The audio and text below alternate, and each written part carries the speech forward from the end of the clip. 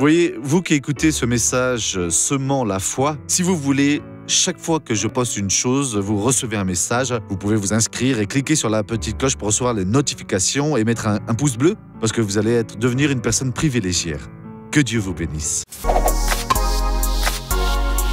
Mes amis, bonjour. Nous avons une belle parole sur la grâce et sur les œuvres. Et c'est Paul qui nous parle là au Romains 11:6, disant la chose suivante.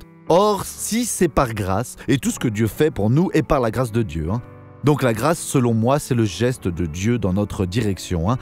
Et il dit donc ceci, ce n'est plus en vertu des œuvres, autrement la grâce n'est plus une grâce. Et donc parfois on reçoit une bénédiction, et c'est par la grâce, au moyen de la foi.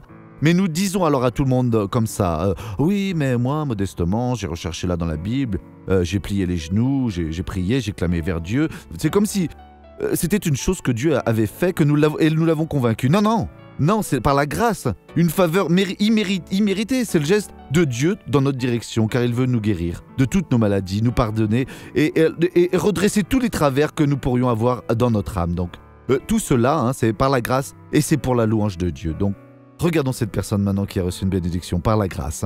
Des douleurs aux jambes la nuit, telles que je ne dors en aucune façon. Je me tourne d'un côté, je me tourne de l'autre. Vous arriviez à marcher ou pas?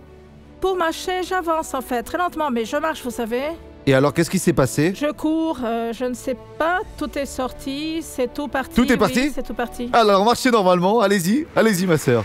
Et c'est fini. À présent, je vais prier, Père, que ta grâce continue alors d'agir dans notre vie.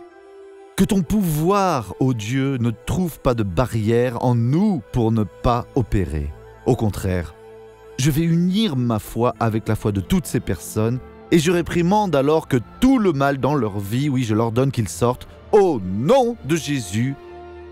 Voilà, bonne journée, que Dieu vous bénisse.